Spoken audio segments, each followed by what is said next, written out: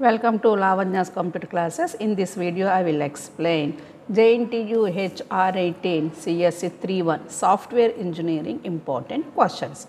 Anyway, now 3.1 supplementary exam notification is also released. So, I will explain what are the important questions unit wise. The first unit 1. This is the unit 1. The first question is what is software engineering? Explain SE process paradigm. So, what is software engineering definition? And explain the SE process paradigm. Important question because it is a fundamental question. Second one is explain about software myths. So, just write the software myths short answer question they are asking. Very important question is explain about CMMI model. Very important question, SI type question. And fourth one is what is process model? Explain the types of process models. So many process models are there, 4 models are there, very important question. Waterfall model, incremental process model, evolutionary process model and unified process model. So in this they are asking individually also explain about waterfall model, its advantages and disadvantages, or explain incremental process model, advantages and disadvantages. So they are asking any method, any manner.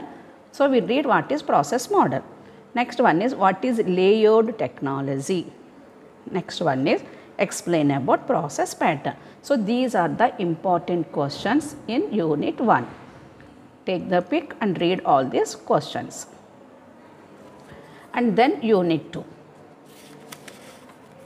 In the unit 2, the important questions are explain functional and non-functional requirements.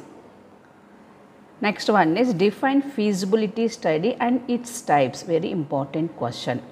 Next one is explain requirement elicitation process and its technologies. Requirement elicitation is very important question. Then explain user requirements and also explain system requirements. And then explain system models and its types. So many models are there like context model, behavior model, data model and object model. So explain all these things. So this is the unit 2 questions. Next unit 3. The unit 3 the questions are what is software design and explain its levels. And very important question explain about software architecture. And next one is explain design models. So many design models are there, explain it. And what is UML? Explain the conceptual model of UML and all diagrams. You have to learn all the diagrams, use case diagrams, sequence diagrams, everything. So these are the questions in unit 3. So what is software design? Its levels, software architecture, design models and UML and different types of diagrams. These are the questions in unit 2.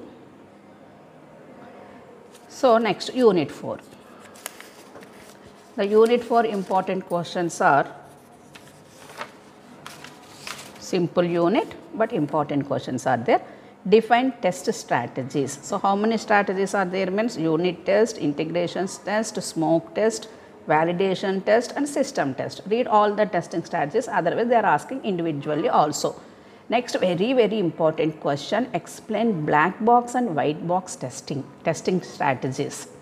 Next one is explain matrices for source code and also software quality metrics. Important questions, smallest unit, read all the questions.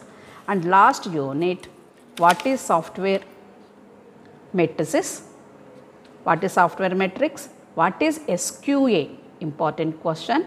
Next, explain software reviews, explain reactive and proactive risk strategies and explain about different types of software risks and risk identification.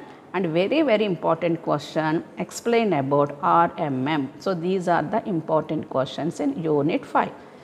So very less number of questions are there because small subjects, small units, but read all the very important questions, black box testing, white box testing, SQA, RMMI, software reviews, use case diagrams, waterfall model methods, all are the very important questions. This time also COVID pattern. So read well all these questions and then pass.